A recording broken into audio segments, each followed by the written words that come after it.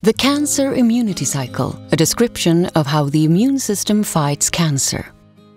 Cancer immunotherapy aims to strengthen the immune system's natural ability to recognize, find and fight cancer in various ways. We will now look at a description of how the immune system can work against cancer, the so-called cancer immunity cycle. When cancer cells die, proteins specific to the tumor, so-called tumor antigens, are released. Antigens from cancer cells are picked up by immune cells. Immune cells then show pieces of these antigens on their surface. These cells are therefore called antigen-presenting immune cells. Antigen-presenting immune cells then go to lymph nodes, where they present the antigens to T cells, which can then be activated against the tumor cells.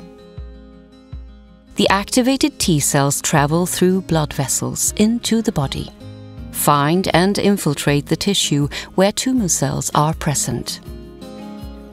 The T cells recognize the cancer cells, bind to them and activate a series of steps resulting in the release of signal substances that start mechanisms leading to activate the programmed cell death of the cancer cells.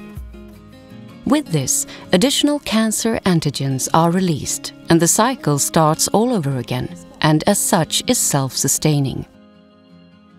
Within the cancer immunity cycle, there are a range of control points, so-called checkpoints, which can drive or inhibit different processes.